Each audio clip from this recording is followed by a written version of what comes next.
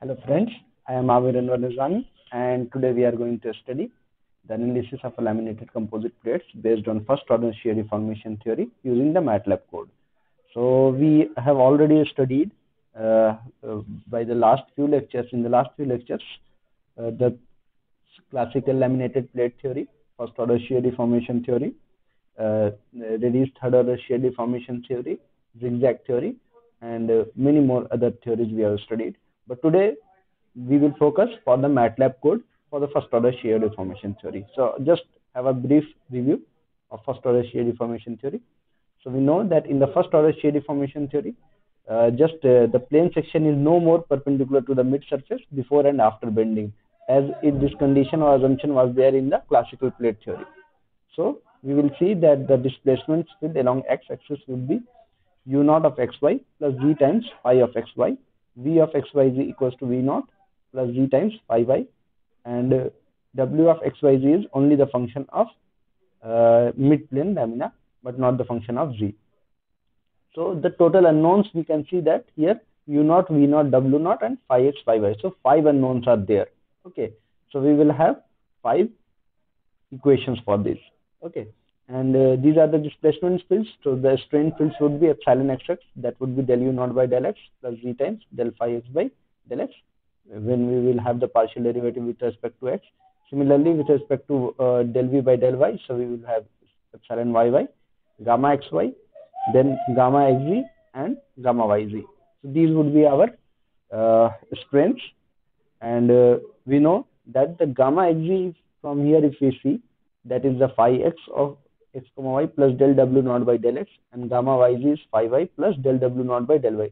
So gamma xz and gamma yz, which is a shear strain, and these two strains are independent of the z axis.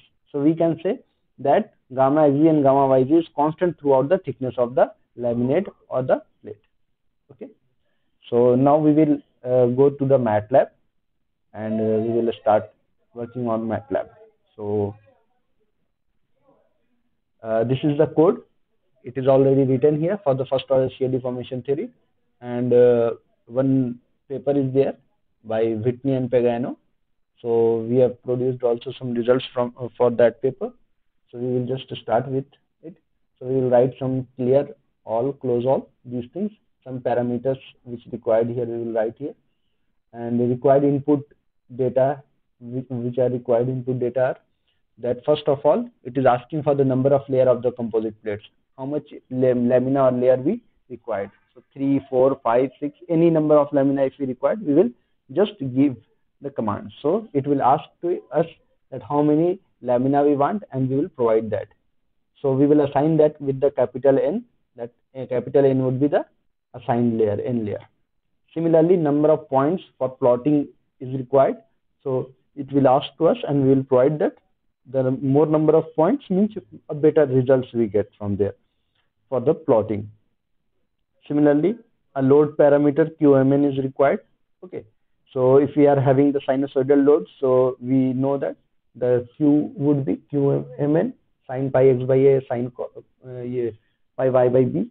Similarly, some assigned functions we are having, sum equals to 0 for somewhere, and C1, C2, C1 equals to 0 and C2 equals to 3 C1, because this first order shear deformation theory, we are deriving it from the third order shear deformation theory, so that these parameters are required. Okay. So now we require the shear correction factor, which is written here. We are considering here 5/6, and the geometry and the dimension of the plates. So length along x-axis we are considering 1, and along y-axis is 1, and total height, it will ask to us that how much we give the height of the laminate, so we will give accordingly. Then we are assigning length along x-axis is a small a and a small b, okay, and alpha and beta are the parameters which are required in the sin pi x by a, sin pi by b.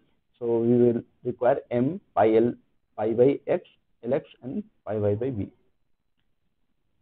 Now we will have to get the input that what is the thickness of each lamina.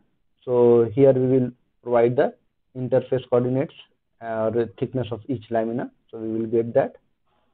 Then we will assign the material properties. So this would be the material properties. E1 Young's modulus along x direction, or means in the fiber direction, transfers to the fiber direction.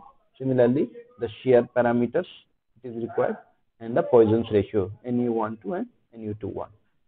Now the constitutive properties in the fiber direction would be Q11, Q12, Q22, and Q66, Q44, Q55 are the shear parameters. These are the shear parameters. Okay.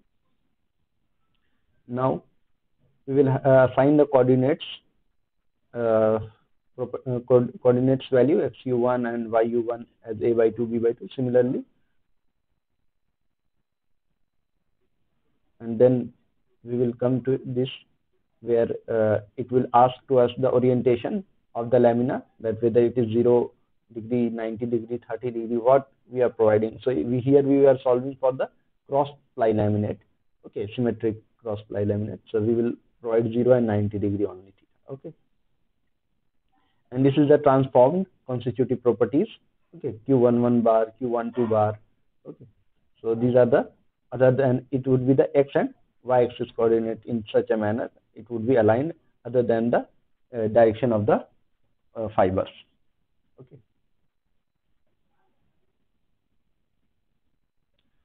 Now the parameters A, B matrix would be generated. So these to understand these things, you have to see the last lectures for the classical laminated plate theory we have discussed, okay.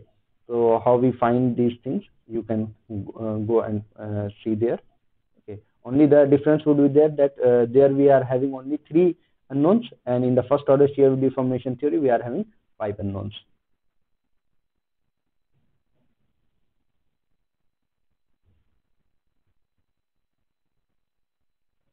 Now we will reach to the solutions procedure, where the force vector would be here, the right hand side, and only the load would be transverse load acting on it at the top. So we will provide that value Q0, and we have assigned already on the above Q0 equals to 1. So we will see, and then we will find the displacement vector, and that would be nothing but inverse of S hat, which is this matrix, into F vector, and we will get the results for the unknowns. So the 5 unknowns we were having: UMN, VMN, WMN, and XMN, YMN. So we will get these all 5 values, and then if we get these results, so displacement fields, then we can find out U0, V0, W0, X0, and Y0. So we will get all those values here. So we will find the strengths then easily. We will get UVW, then we will find the strengths, all the strengths we will get, then the stresses we can find from there. So we will get those strengths, and finally we will plot the results. So all the results will be plotted. So now we will run the program. Let's run. So what it is asking, enter the number of composite plate lamina. Suppose we want 3 lamina. So, and the plotting points it is asking. So we will give 20 to have better plots.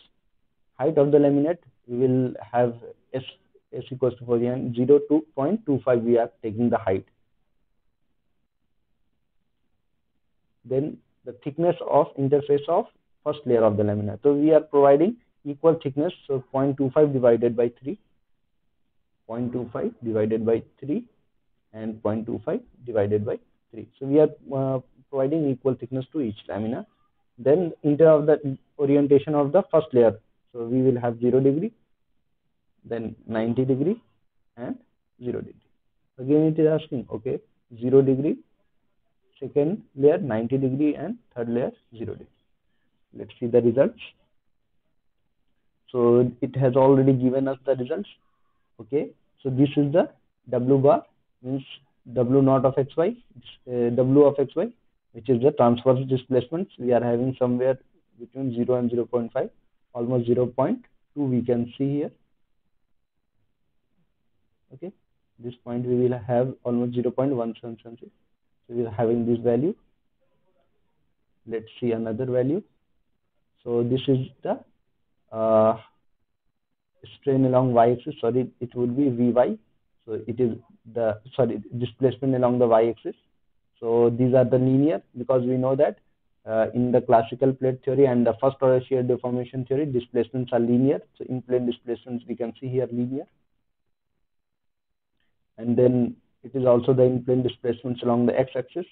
So it is also plotted linear along the thickness of the lamina. Okay, so this we will discuss later. First, let's discuss. This is the sigma xy. So the stress, shear stress, in plane shear stress, which is also linear, and this is the sigma yy. So this value we have also seen from the classical laminated plate theory. So this first order shear deformation theory gives somehow better results than that. Then this is the sigma xx for this value, and this is the sigma xz, transverse shear stress. So we know that the first order shear deformation theory do not fulfills the criteria for the top and bottom shear stress free conditions. So we see that these are the shear stress value at top and bottom, 0.35 almost and 0.35. So it is not zero on the top and bottom surface. Okay, so it does not satisfy the shear stress free condition at top and bottom surfaces of the laminate. Okay, so one drawbacks, and the other drawbacks from here we can see that it is lamina wise constant. The shear stress in this lamina, first lamina it is constant, then it is the second lamina, here it is also constant, and the third lamina it is constant. And the third drawback, that it is having a jump. So shear stress never have a jump, but it is continuously varying. Okay, so from here we can observe these things, sigma xz, and similarly sigma y is the same drawback here also. Top and bottom is having some values which is not zero, and the jump is there, and it is lamina wise constant. Okay, so these are the drawbacks we have seen. So some another value what we have left, yes, we have left this thing. So this is from this red one is from the constitutive equations we have obtained, and this one which is blue is drawn from the equilibrium equations. Okay, while we are following the constitutive relation, simultaneously we have put those values in the equilibrium equations, del sigma xx by del x plus del sigma xy by del y. Okay, so similarly when we put that, then we get from the equations conditions these values. Okay, so we get a better results than that, where which shows that it is continuously varying. Similarly, we have also obtained for the sigma yz from the equilibrium equation. So this is also compared here, and it is showing a better results. So we have seen the first order shear deformation theory using the Matlab code. So thank you. Have a nice day.